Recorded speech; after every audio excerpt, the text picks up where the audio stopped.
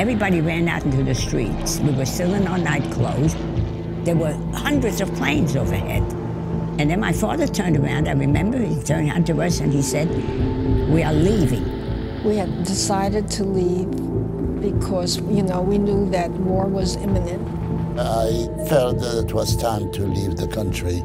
It's very hard for someone to leave and a lifetime of possessions and not come back.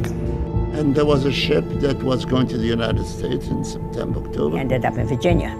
We were in Virginia for one reason, and one reason only, to buy fuel to go back to Europe.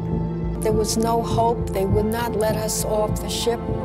But there was a man, an angel, by the name of Jacob Morowitz, who came on board. He was this Jewish lawyer who was a maritime lawyer. CINÉMOI, the most stylish channel.